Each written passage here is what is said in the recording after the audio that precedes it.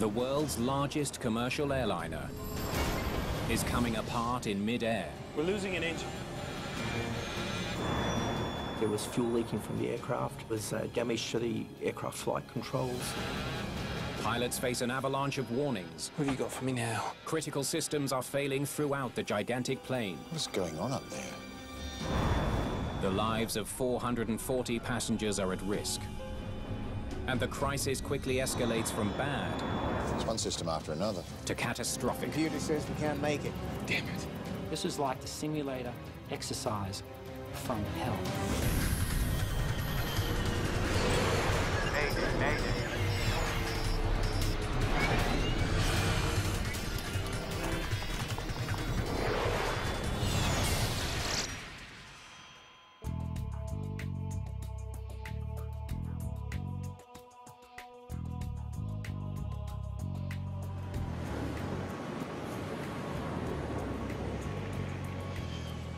Qantas Flight 32 is making a refueling stop in Singapore. The Airbus A380 is more than halfway through a marathon 22-hour flight, all the way from London to Sydney, Australia. After 2 hours on the ground, the crew is nearly ready to get the plane back in the air. Very few pilots are trained to captain an A380. Former fighter pilot Richard de Crepney is in that elite rank. Everyone ready for takeoff? The A380 is the latest generation of innovation, automation, and excellence. And it's the largest, most complex aircraft in the sky. The main duty on this flight for First Officer Matt Hicks is to monitor the vast number of electronic gauges and computer displays needed to fly this state-of-the-art plane. Everything's looking good here, Richard? All of us had flown together at some stage. It just makes it easier because there's no first day greetings or, personality uncertainties. Everyone knew each other pretty well. Mark Johnson is the second officer. Mark, any worries? All good back here. The three pilots will take turns flying the plane during the remaining 7 hours of the flight. The gigantic A380 is a true double-decker, the first jet ever built with 2 decks running the entire length of the plane. It dwarfs every other airliner in the sky, with enough space for as many as 525 passengers. I hadn't realised the enormity of how large a 380 was. The cabin, the inside of the A380, just everything seemed bigger, but more rows and upstairs. On today's flight, Captain de Crepney's performance is being evaluated. It's a yearly requirement for every Qantas pilot. The Czech captains performing the task are veterans Harry Wubben and Dave Evans. Some people are affected by checks. They get a bit nervous, so we try to keep that as easy as possible.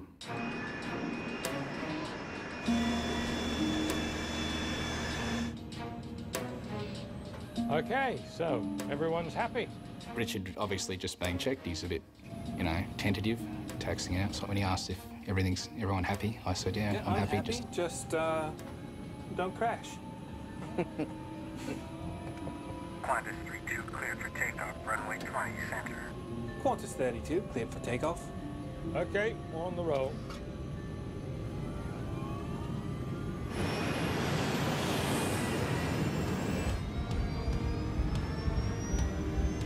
Thrust set, 80 knots. The more automated aircraft get, it doesn't necessarily make them easier to fly. It just makes them different to fly. The A380 is powered by 4 massive Rolls-Royce engines. Each can deliver 72,000 pounds of thrust. They designed wonderful engines, very reliable. V1, rotate. At 9:57 a.m. local time, Qantas 32 lifts off right on schedule. Passengers get a unique view of the takeoff, thanks to a camera mounted on the A380's tail.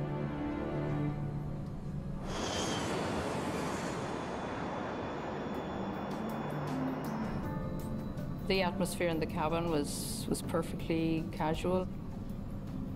We were chatting away the whole time since we were seated. There are 250,000 sensors monitoring every flight function on the aircraft. Autopilot. On. This is by far the most automated passenger jet in the skies. Climb out checklist, please. Auto thrust is set, and ECAM is clear. The ECAM, or Electronic Centralized Aircraft Monitor, keeps watch over the myriad of onboard systems and alerts the crew to even the slightest malfunction.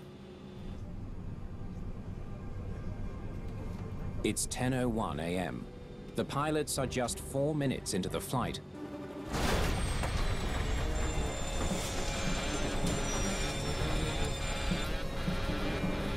We're losing an engine. Boom. Boom. It's like a backfire in your car. There was a loud explosion, huge explosion, and everybody just said, "What was that?"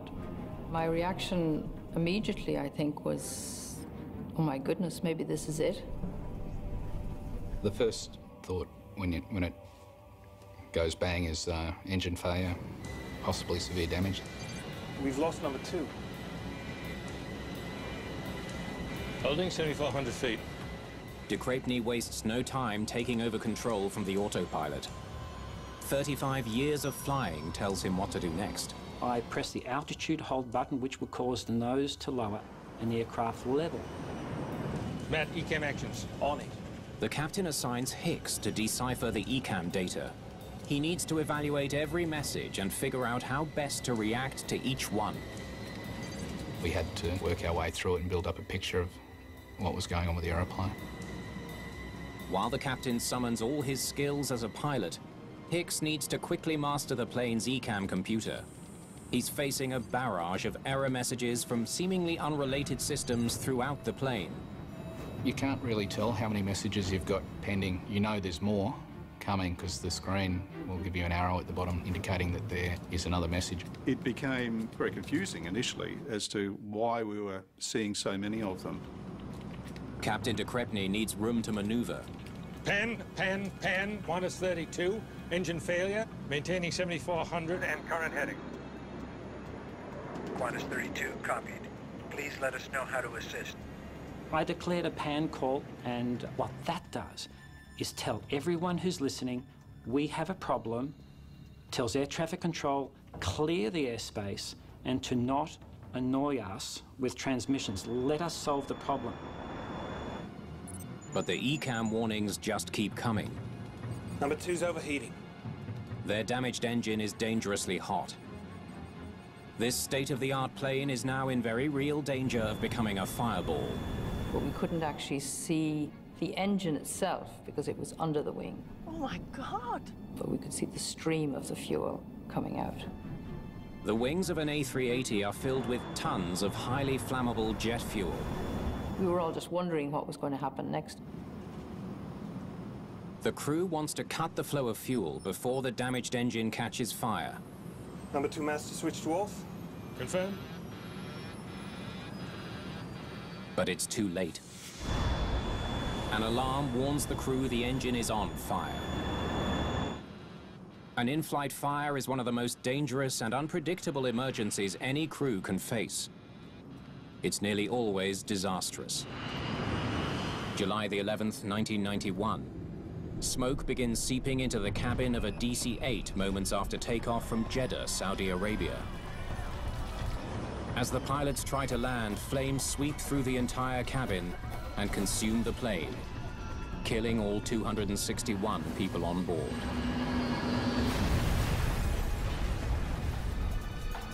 On Qantas 32, the crew's only hope of putting out the fire is to activate the emergency extinguishers inside the burning engine. Fire number 2. Push button. Confirmed. And keep their fingers crossed that it works. Warning's off. I think the fire's out. Let's find a way to confirm that, please. It was stressful. It was difficult. I mean, if you had a fire burning out on the wing for the duration of the flight, you'd be landing pretty quick smart rather than taking your time flying around trying to solve other problems. Marion Carroll is sitting over the left wing, giving her a front row seat to the unfolding calamity. I could see the hole that was in the wing that had been made by the explosion. And it seemed, from what I could see, quite a large hole, like about a couple of feet across, and all the metal was jagged and sticking up. 6,300 kilometers away, the Qantas Operations Centre in Sydney is getting data transmitted live from the plane. It's like nothing engineer Alan Milne has ever seen before. Getting some odd messages of Flight 32. When we saw the messaging coming in from the aeroplane, it was so diverse, so many systems, we couldn't just put a finger on it. Meanwhile, on Batam Island, Indonesia, locals are finding evidence of an air disaster. The wreckage sparks media speculation that a Qantas plane has fallen from the sky. At the Australian Transport Safety Bureau, Kevin Chapman gets word of disturbing media reports. If true, he knows he'll soon be facing the biggest investigation of his career. The Australian Transport Safety Bureau monitor media, and we were well aware through the media coverage that there was some sort of event. The initial event described in the media was an aeroplane had crashed off Indonesia. Damn. An A380 has gone down in Indonesia, Qantas. So we were quite concerned at that point. Explosive engine failure has led to fatal tragedy in the past. July the 19th, 1989. A United Airlines DC-10 bound for Chicago loses an engine mid-flight. Shrapnel severs hydraulic lines, making the plane nearly impossible to control. The crash landing in Sioux City, Iowa kills 111 of the 296 people on board.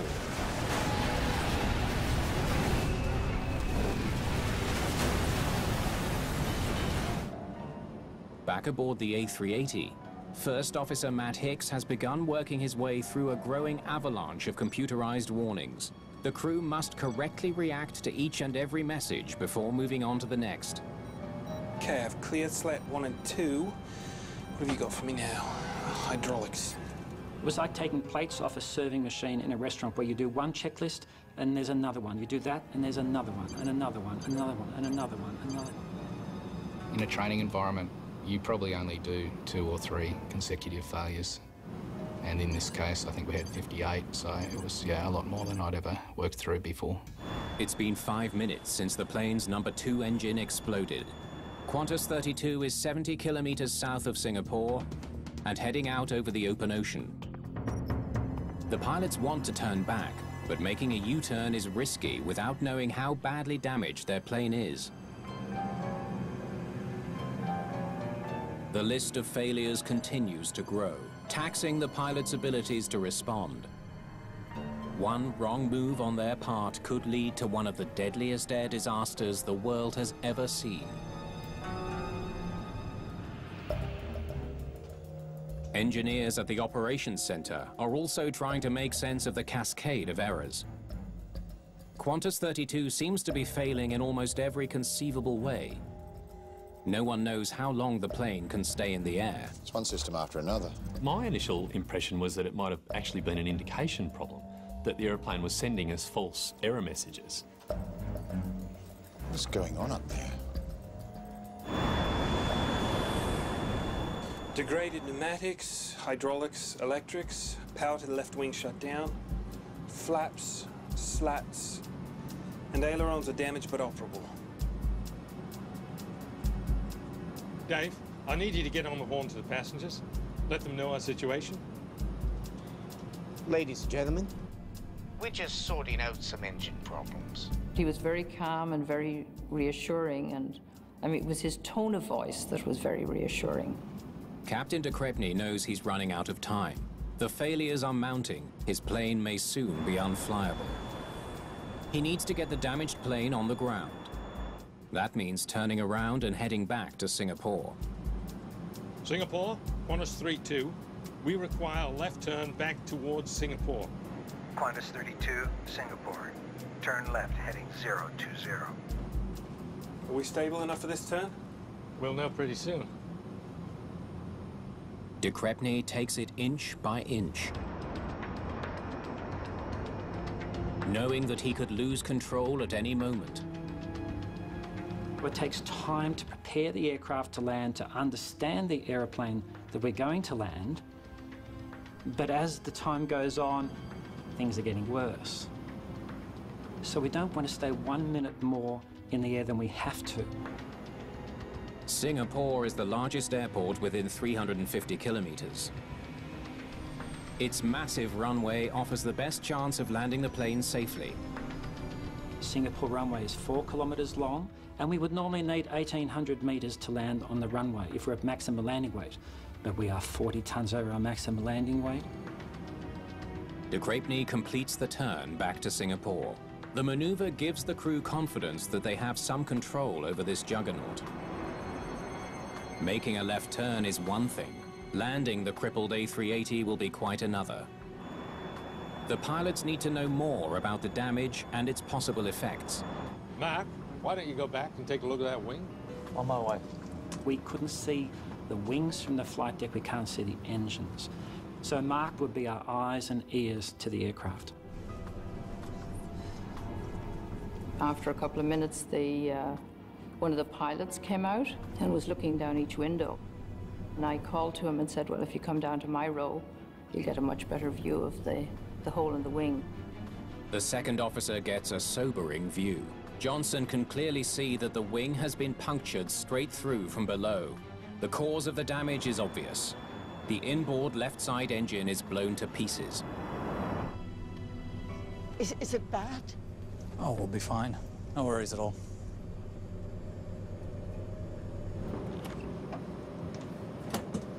What can you tell me, Mark? Number 2's blown apart, cut holes through the wing, and we're leaking fuel. Good to know. It was invaluable to send someone back to physically eyeball the damage on the wing, and to have a pilot come back to you and say, hey, look, this is the situation. And especially someone you trust. That's as good as you having a look yourself. The news helps explain why so many systems are failing. Vital flight controls run through the wing. Shrapnel from the demolished engine has likely destroyed many of them. There's obviously a lot of hydraulic components that run through the wings, so that would make sense that we'd have damage to the hydraulic system. It sort of clarifies a lot of the information that you see. We had so many checklists, 100 in the air, that it took Matt 55 minutes to stabilise the aircraft so that this aircraft situation didn't get worse. That is unprecedented aviation history. Knowing why the plane is failing doesn't make it easier to fly. The damaged electrical and hydraulic systems could cause an unexpected failure while the crew is trying to land. The pilots decide to circle near the airport until they can work out a plan. Dave, I need you to run the numbers on this landing. Check Captain Dave Evans is called into action. 3 engines, full load, all that. He uses the A380 landing software to calculate how much runway they'll need to bring the huge plane to a stop. The computer says we can't make it. Runway's too short. With the 9 failures that I put into the system and the surface conditions in Singapore, at our maximum landing weight, I couldn't come up with an answer. The A380 is weighed down with fuel.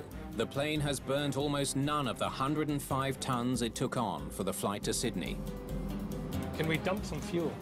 That's a good idea, but we can't. Fuel transfer pumps are down. Damn it.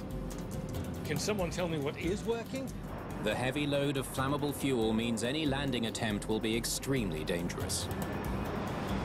We were some 40 tonnes above our maximum landing weight, and the heavier you are, the more runway and the higher speeds will be on your approach. Evans tries his calculations again. The computer has assumed a worst-case scenario. He now plugs in some more optimistic numbers. There is a belief in part of the industry that computers are infallible and you always believe a computer. Now, we've used our computers at home to know that's not true. Okay. Looks like we can do it with 139 metres to spare. 139 metres surplus on a 4,000 metre runway is a slim margin, but it's better than a minus 139 metres. What do we need for our approach speed? 146 knots. 146 knots? That can't be right. It's just too slow. He gave us that speed to input into our flight management computer, and before I input it, I just had to think about it, and I thought that just can't be right. It's just too slow. Maintaining the right speed on landing is critical. Too slow and the plane will lose lift and plummet to the ground. Too fast and they could run off the end of the runway and crash. At 20 knots, can we still stop in time?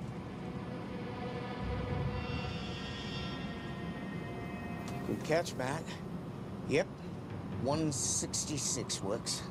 I like to think that we suck the brains dry of all the pilots in the cockpit to make one massive brain, and we used that intelligence to resolve problems on the fly, because these were unexpected events, the unthinkable events. At the Qantas Operations Centre, Milne sees that Qantas 32 has begun its final descent. Now all he can do is hope the crew can safely execute this treacherous landing. They're doing it. QF32's coming in. He alerts personnel at the airport to prepare for the emergency landing of the biggest airliner on Earth. A landing that could end in disaster for 469 passengers and crew. We know these guys personally, we know the cabin crew, and you know, it's a worry. Singapore approach, Qantas 32, we're going to need a long approach. And better have fire services standing by, we're leaking fuel. Roger, Qantas 32, you're cleared straight in on final, 20 miles. The 5 seasoned pilots now use everything they've ever learned about flying. Flaps 3. To try to land their plane safely. Here we go.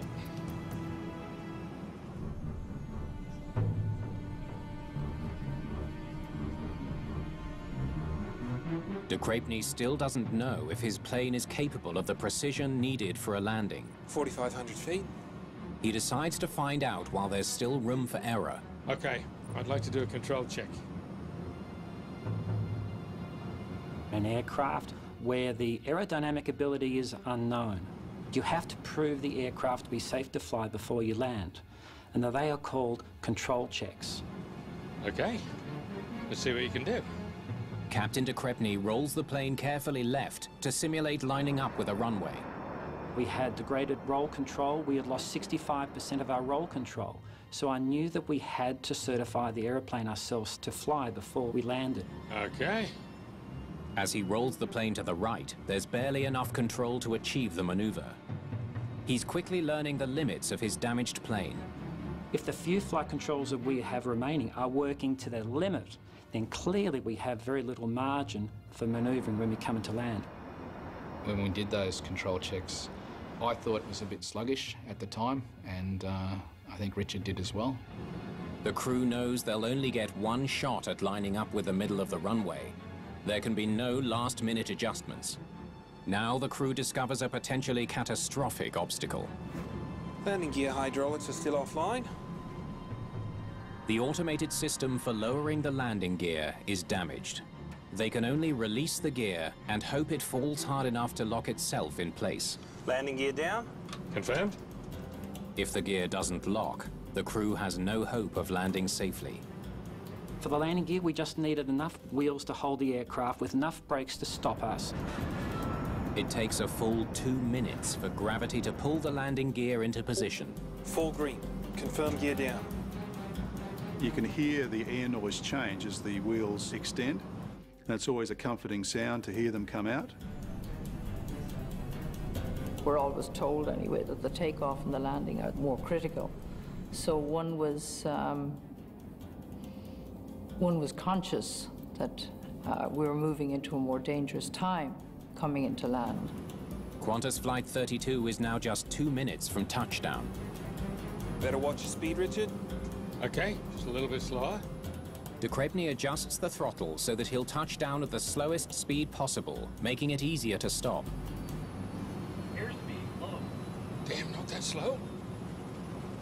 Airspeed low. The Airbus is getting close to stalling.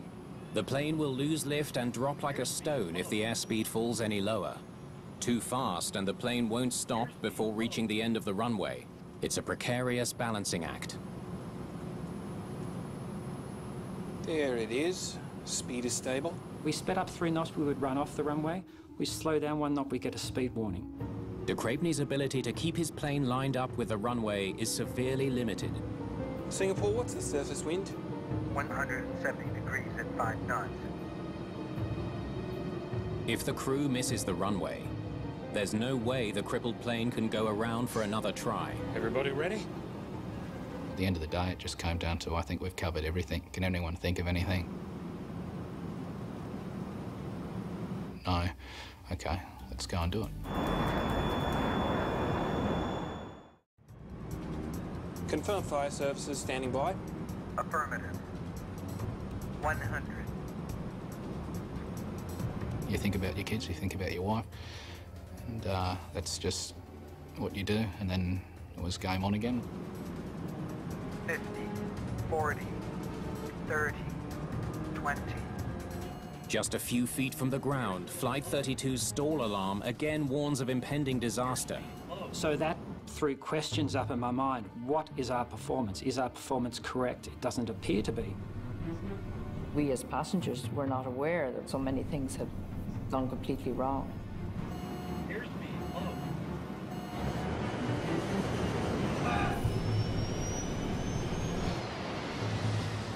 The plane is gobbling up 80 meters of runway every second. We had lost 1 reverse. We had half the spoilers on the wings not working. We had the ailerons not making a speed brake action. If they don't slow down quickly, they risk overshooting the runway and hitting terrain that could rupture the plane's heavily laden fuel tanks. We just weren't slowing down. Get into it. Matt yelled out, Get into it. Brakes. Brakes, brakes, Rich. Put on the brakes. Pump them, push them. Brakes. Full brakes, Rich. I think I prompted him to brake harder, and he said, My feet are flat to the floor. Keep it in, Rich. Hammer them. Finally, after a grueling 2-hour ordeal, Qantas 32 comes to a stop on the same runway it took off from, with 150 meters to spare.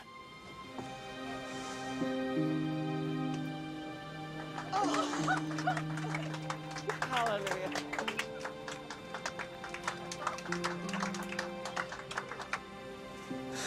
Beautiful.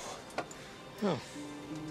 Welcome to Singapore, guys. I'm truly proud of everyone in the aircraft that day, the technical crew, the pilots and the cabin crew. And I'm really proud of the decisions we made, the way we worked as a unified, cohesive team.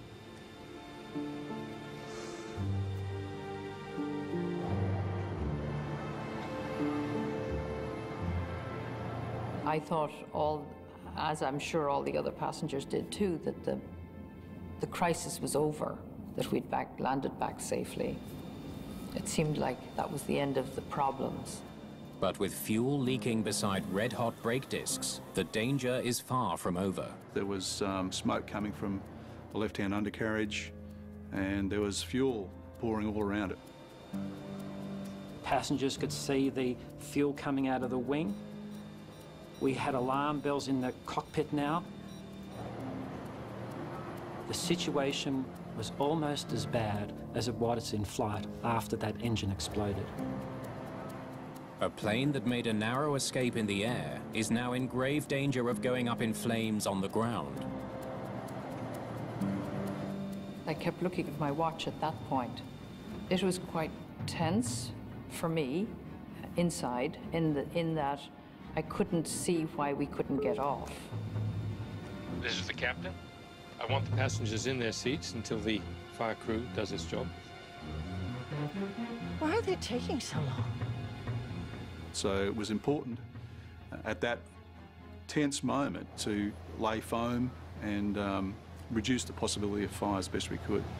While the fire crew lays down fire-retarding foam, de Crepney faces a difficult decision. Keep the passengers on board or evacuate the massive plane. And the only answer I can give to anyone saying why did or didn't we evacuate is, with someone in your home, are they safer in your home or are they safer somewhere else? The argument for getting them off? British Air Tours Flight 28 in 1985. A 737 abandons takeoff after an engine overheats and bursts into flames. The pilots brake and steer onto a taxiway. An evacuation gets underway in seconds. But the fuel-fed fire is filling the cabin with smoke. Firefighters respond quickly. For many on board, though, it's already too late. They've been overcome by toxic fumes. Of the 137 people on the plane, only 82 survive.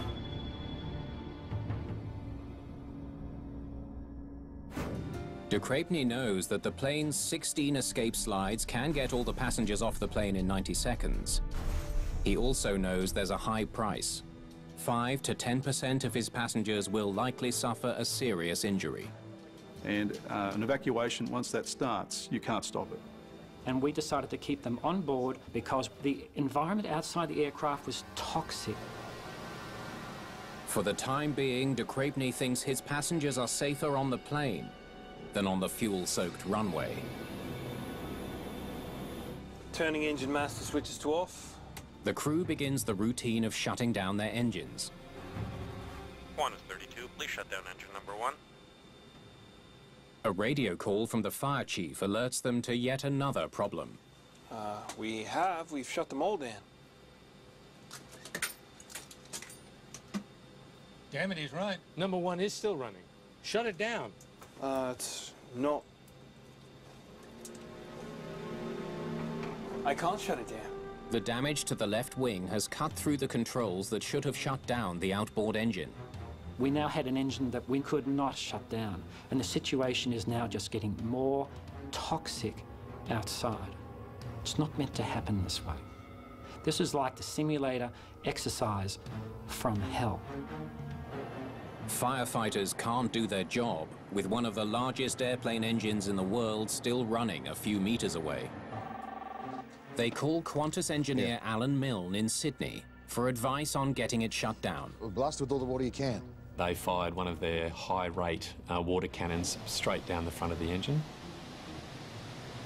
Remembering, of course, these engines are designed to fly through some pretty torrential rainstorms, and no matter how hard they tried, they could not get that engine to shut down. It takes a full hour, but emergency crews finally lay down enough foam to eliminate the risk of a fuel fire. They move stairs into place, which are safer than escape slides. This will no longer be an emergency evacuation. Ladies and gentlemen, thanks for your cooperation. The aircraft is now secure, and we can let you off.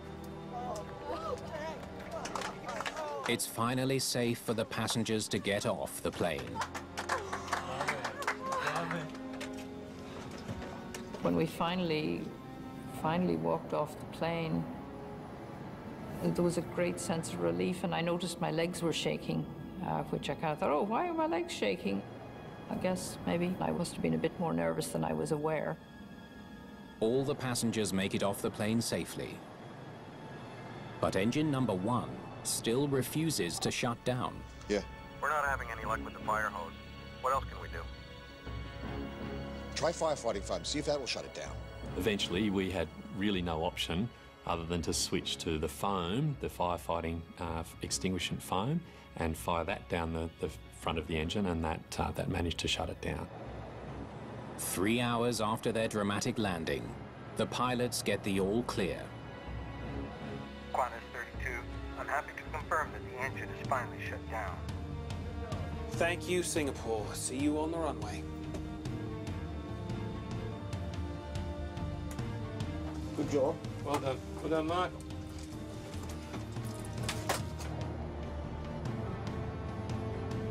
Minutes later, the flight crew gets its first look at the damage. I was shocked. I'd never seen such extraordinary damage to an aeroplane before. Later that day, Qantas CEO Alan Joyce makes a stunning announcement. We would suspend those A380 services until we are completely confident that Qantas safety requirements have been met. It was our CEO himself that asked the question, can you assure me that we won't have this failure again on one of our aeroplanes? And we couldn't answer yes to that. The future of the entire Qantas fleet of A380s now depends on understanding what went wrong inside one single engine. There's really only a very select number of companies that produce the large engines, the large turbofan engines, and Rolls-Royce is up at the top. What a disaster. I've never seen anything like it. Simon Grummett is a materials engineer with the Australian Transport Safety Bureau. Everywhere you looked, there was shrapnel, debris, and holes in this thing. So it was quite significant, and that was the initial response. And from that point onwards, we knew that this was going to be a big investigation, particularly for the ATSB. Yes. The severity of the damage adds pressure to find answers. An uncontained engine failure is a pretty rare event, even for an investigator to that's performing this line of work, to actually, this is the job, okay, this is the one that counts. The debris that fell to the ground includes a broken engine turbine disc.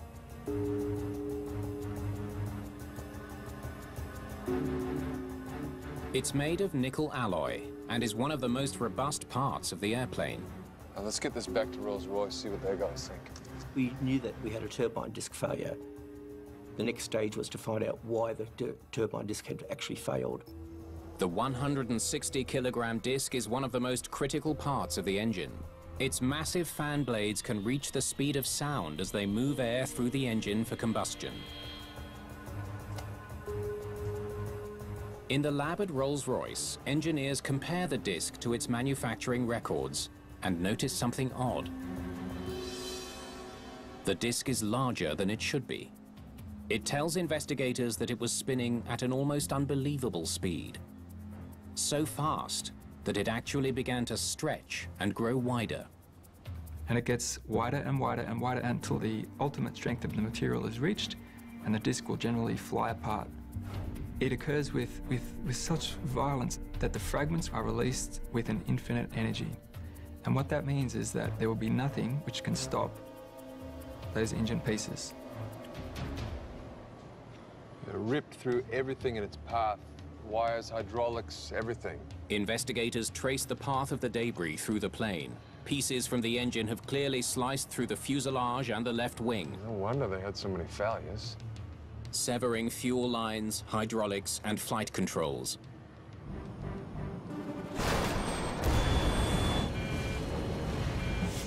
The damage explains why the pilots received so many error messages after the engine exploded.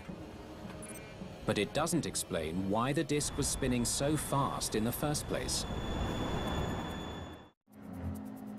Investigators take the engine apart, searching for anything that could explain the catastrophic failure of the turbine disc. The disc had failed from overspeed, and that there was no contributing factors in regards to the manufacture or design of the disc itself. At that point, the focus went back onto the engine. They discover something disturbing. Oil fire.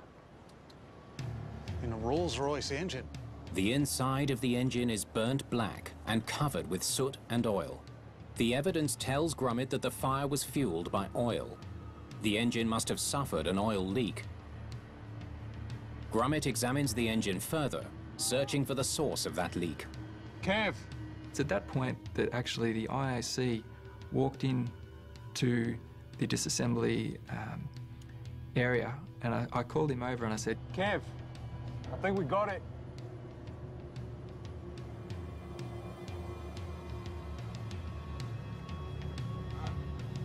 At that point, it was oh wow, this is a really important moment of the investigation. A narrow pipe has snapped off, releasing oil into the area around the turbine disc. The broken part is called a stub pipe. This nearly brought down an A380. Jeez, man. Investigators believe that oil from the broken stub pipe ignited and burned at more than 1,000 degrees Celsius.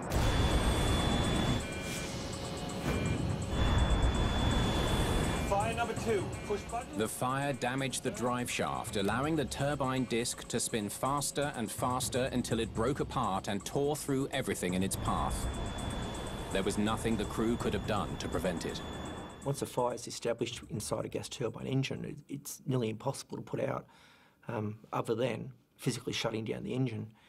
In this case, the internal oil fire happened so quickly and accelerated that the crew had absolutely no opportunity to shut down that engine before the engine failure. Investigators now have a prime suspect. But what caused a simple stub pipe made by one of the world's most esteemed engine manufacturers to break and nearly destroy a $400 million airplane?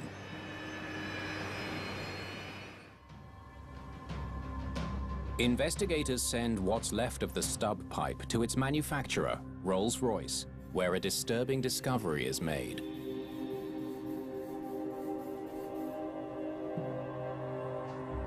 One side of the pipe is much thinner than the other. That's what allowed it to break apart, spraying the engine with oil and causing a near-catastrophic fire. It's no wonder it cracked. We're only talking, it was 0.35 millimeters in thickness. It's a couple of sheets of paper. Investigators study the manufacturer's report. They learn why one side of the stub pipe was so dangerously thin. It was due to a manufacturing error. The investigation was actually quite surprised that such a mature organisation, such as the engine manufacturer Rolls-Royce, could be in that situation. The ATSB immediately takes steps to alert other airlines that their A380s are at risk. Just 29 days after the accident, they issue a report warning that a faulty stub pipe caused a fire that led to uncontained engine failure on Qantas 32. They advise airlines to inspect their fleets. The question that was put forward was, what are you going to do about this? ATSB Chief Martin Dolan soon has an answer from Rolls-Royce. And if the problem is detected in any of the engines, those engines will be taken out of service. There are 20 A380s with the same Rolls-Royce engine in service around the world. 34 engines are found to have suspect oil pipes. As a result of this investigation, all engines that had non-conforming oil feed pipes have been removed from service. Rolls-Royce have made significant changes to their quality management system. They introduced a software program which basically removes fuel from the engine in a similar event. Investigators conclude that Flight 32 ended safely because the well-trained crew responded quickly and effectively, even when aviation's most sophisticated technology failed them.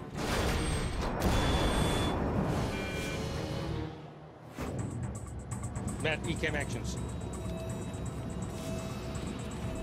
He kept his calm, he followed the procedures, we worked the checklist. What do we need for our approach speed? 146 knots. Can't be right. It's just too slow. Add 20 knots. 166 works. Yeah, they would have stalled at 146. And then there's this gutsy move. Okay, I'd like to do a control check. The captain's decision to get a sense of what his plane was capable of at a safe altitude gave the crew valuable information about how their aircraft would perform on landing. What a crew. A modern aircraft like the A380 is full of automation, but like any piece of automation, it can fail. So the human element is always necessary. You can see the whole team working together to deliver an outcome under adversity in situations such as this, and it's the right outcome. It's not about me as a pilot in command of QF-32. It's about aviation that for the last 110 years has shared their knowledge and experience to make aviation safer for the travelling public. I think in every regard, the Qantas 32 story is one of aviation's finest hours. Remember the headlines about the pilot who crash-landed on a river in New York? Survivors tell their incredible story in brand new Miracle Landing on the Hudson, next.